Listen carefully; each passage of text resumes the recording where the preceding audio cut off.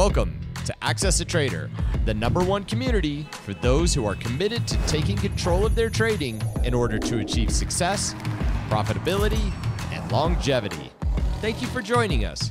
Here's Dan Shapiro to help you find your edge, master your process, and own your future.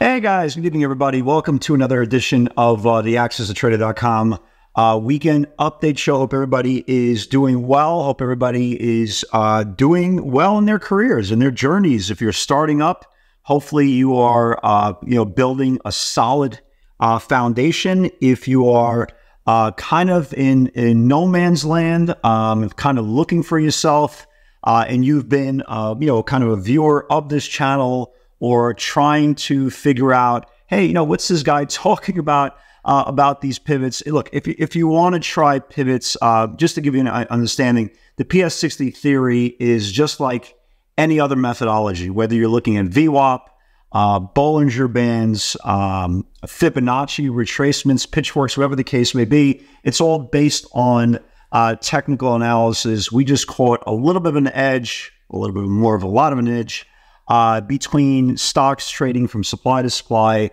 and demand to demand, and that's what we pretty much do on a daily basis. If you are interested, there's a discounted link below. It's good for the weekend. Again, kick the tires, try it out. I think you, especially if you are an intraday trader, you are going to kind of appreciate the way of looking at the market that is not normal. Other than that, guys, thank you very much for tuning in. If you can just drop a like, take a second of your time, it'll really show support for the channel, and hopefully I'll continue to give you guys day-to-day value. So let's talk about the tape.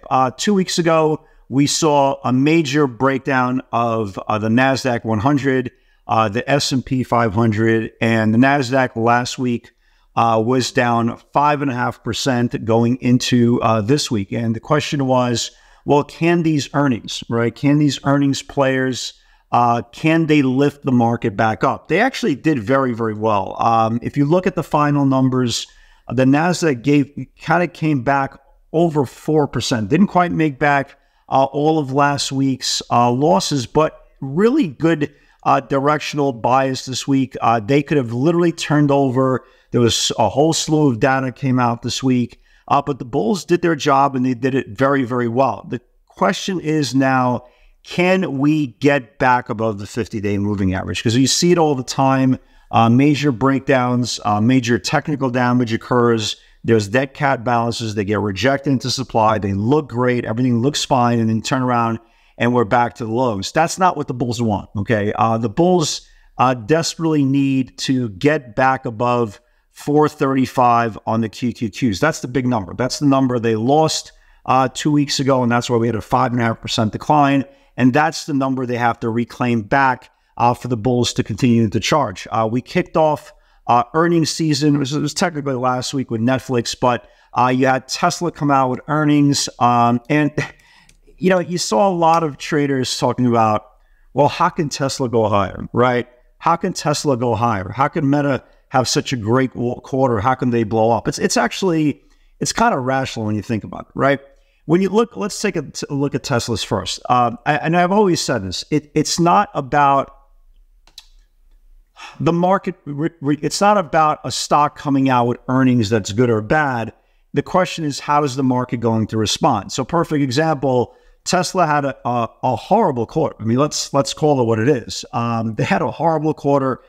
They said it was probably the worst earnings they've seen since 2012, but yet the stock had a really, really great rally in the last 3 days, going from 147 all the way up to 172. Meta is the flip side, right? Meta is the flip side. They beat their numbers. Everything looked great. Their guidance looked good, but the stock went down a lot, right? The stock went down a lot yesterday before recovering. And then you see a lot of new traders saying, well, what gives here? How could Tesla come out with such horrible numbers and the stock rally? And then while Meta comes out with great numbers and the stock tanks. Yeah, welcome to trading, right? Welcome to trading. Welcome to Wall Street. That's why we keep on reiterating the same thing over and over again. And you can have the earnings right in your hand. It doesn't mean that the stock market is going to validate the earnings on the move that it's supposed to. And that's the point. Tesla was down 41% going into the print. Meta had an incredible run for the last 2 years. So it's not a matter of what their earnings are. Because again, if you go into Tesla's earnings, nobody, you could have the biggest bull on the planet. Nobody had any optimism into the quarter. And that's why the stock rallied. Case in point today with Snapchat. And I showed look, guys, look how many quarters Snapchat blew up, right? It blew up the previous quarter on earnings. They blew up the previous quarter on earnings. They blew up the previous earnings on earnings. They blew up. You kind of get the picture. That's 4 quarters in a row going back. They blew up on earnings, right? Excuse me, 5. Let's see if we get 6. 6. So it was the same thing that happened to Snapchat as it did to Tesla, right? There was no excitement. There was nothing, people have gone burned into earnings 6 consecutive quarters. The stock was left for dead. Nobody cares. Like Kylie Jenner came out a couple of years ago and said, who still goes on Snapchat, right? So, this was the same type of scenario. There was nobody left for dead, and the stock had a pretty big run, right? Does it mean this is going to be the bottom for Snapchat? Does it mean it's going to be the bottom for Tesla? We'll see. What the Tesla bulls need to do, and I don't want to really spend a lot of time on Snapchat, but what Tesla needs to do going into this week is really ask the question. It's a very open-ended question. It's a very honest question, and here it is, right? The bull case is, well, bad news is already out. Everybody's numb to it. If we can just get back above the 50-day moving average on Tesla, we could have a really, really exaggerated run, multi-week, multi-month run, right? That's the bull case. The bear case is, well, wait a minute, right? We get the idea that nobody was excited about the stock. We get the idea that nobody cared about it. There was no optimism in the stock. We got it, right? It did have a nice, nice 2-3 day run.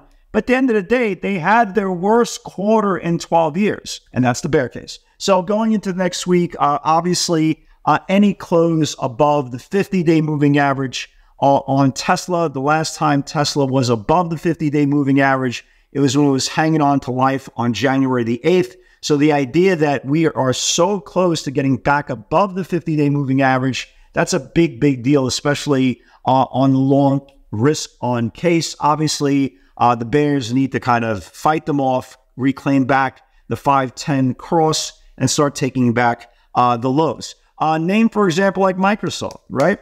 Microsoft had a good quarter, right? Had a good quarter, had a nice spike initially after hours and kind of just faded for the rest of the day. Doesn't mean it's bad or good going into next week, but the one thing that we do know, Microsoft, again, got rejected below the 50-day moving average on the earnings gap. So that's kind of what we're looking for. Microsoft, that's kind of what we're looking for on Tesla as well. Can they reclaim those big levels going into next week? A name, for example, like Google. Google actually had a nice quarter, announced a nice buyback, also announced a nice dividend, and yada, yada, yada. We've been saying this for weeks. This is even when the market came in 5.5%. Google stood very, very tall, and this is the reality of Google. Had a nice quarter. It gapped up and kind of just went sideways for the rest of the week. Is there going to be some profit taking at some point next week on Google? Probably, but use weakness to get the name going. This is the one that's been an absolute rock star. Has been NVIDIA. NVIDIA today reclaimed the 50-day moving average, and that is the theme, right? Tesla needs to reclaim. Microsoft needs to reclaim. NVIDIA reclaimed. Guys, look at the last time NVIDIA reclaimed the 50-day moving average. It was on November the 2nd. You see this, right? November the 2nd, the stock was at $438, reclaimed the 50-day, and the stock soon after, or months after, went from $438 all the way to $974. So the idea that we reclaim back the 50-day moving average today on the close, that's a huge deal, folks. An absolute huge deal. All day, folks, all day they were coming in size buyers for next week's 900 calls. All it needs to do is confirm this channel here on the April 17 highs. If it does so, you have room not only to 900, you have room all the way up to 930. So that looks really, really good as well. Look at a name, for example, like AMD, right? AMD has not been as lucky as NVIDIA. NVIDIA has crawled all the way back up to the 50-day moving average. This has been underneath the 50-day for a very, very long time, but at least you can see here there's a tradable range on the horizon for next week. If we continue to rally, and obviously that's a very big if AMD starts getting above the April channel, maybe you could start moving back to the 20-day supply. So there's a lot of names that look really, really good going into this week. The question is going into this week is, again, can the bulls extend this rally, or will the bears reject them at the 50-day moving average? And this will all be deemed as a dead cat bounce. But honestly, I don't care what you call it. You can put a lipstick on a pig. It's still a pig, right? Potato, potato, tomato, tomato. We had a great action this week, both on the long and the short side. So as long as you're treating it on a day-to-day basis and you're not making these outlandish predictions or outlandish guessing or trying to act smart, you're going to be all right on a day-to-day basis. If you're turning around and go, well, I think Tesla will be at 200 next week. Well, again, doesn't Tesla need to reclaim back the 50-day moving average first? And again, this has been a long time. We're going all the way back to January since we've been over the 50 days. So over the 50-day bullish, under the 50-day bearish. We have stocks that are finally getting back above the 50, where stocks are trying to get back above the 50. So if the bulls can hold serve and negate bad news and try to continue the pretty solid earnings flow so far in the tech space, then we have a shot, right? We have a shot to get back above the 50, and then risk is all the way on. Names that are coming out with earnings this week. Let me take a quick glance. Okay, you got earnings for next week. Monday is really nobody. Tuesday, we have, let's see here. Tuesday, we have Starbucks, McDonald's, Coke, Amazon, AMD. Obviously, AMD and Amazon are going to be the big ones in the beta space. You got Triple M, Eli Lilly as well. Wednesday, you have Qualcomm, Pfizer, eBay, MasterCard. Nothing really, anything that crazy. Some insurance companies. Thursday, you have Apple, which obviously is going to be the big one. Cloudflare, NET, DraftKings. We saw some $50 calls coming in for DraftKings. Cigna, Amgen, and I think that is obviously Apple is going to be the highlighted there. Slow sales of China iPhones. The question is it already baked into earnings? Again, we'll see there. And Friday, I don't believe there's anything strong going into next week. Other than that, guys, let me give you guys some ideas that I do like for next week. Obviously, NVIDIA, I love, absolutely love. We had a great pivot on NVIDIA today. For some reason, Twitter is not working. Or is it working? Oh, it is working. Look at that. It is working. All right, so let me show you guys some pivots we had for today. NVIDIA, this was the big one right here. This was the absolute big one right here on NVIDIA. 841 confirmed and 843 confirmed. That was basically the 50-day. NVIDIA, just a rock star, absolute rock star, put up a $40 candle. Congratulations for you guys. We're still holding a runner. I don't have any. I will be looking to buy it for next week, but any dip on NVIDIA, I love, and if you could confirm this channel here, but big 40-point move, 50-point move today on NVIDIA. Let's see what else. Meta got rejected back at yesterday's highs. Microsoft never got there. Tesla, nice little bump. Day 3 got a little tired, ran up about $1.50. Nothing really crazy there.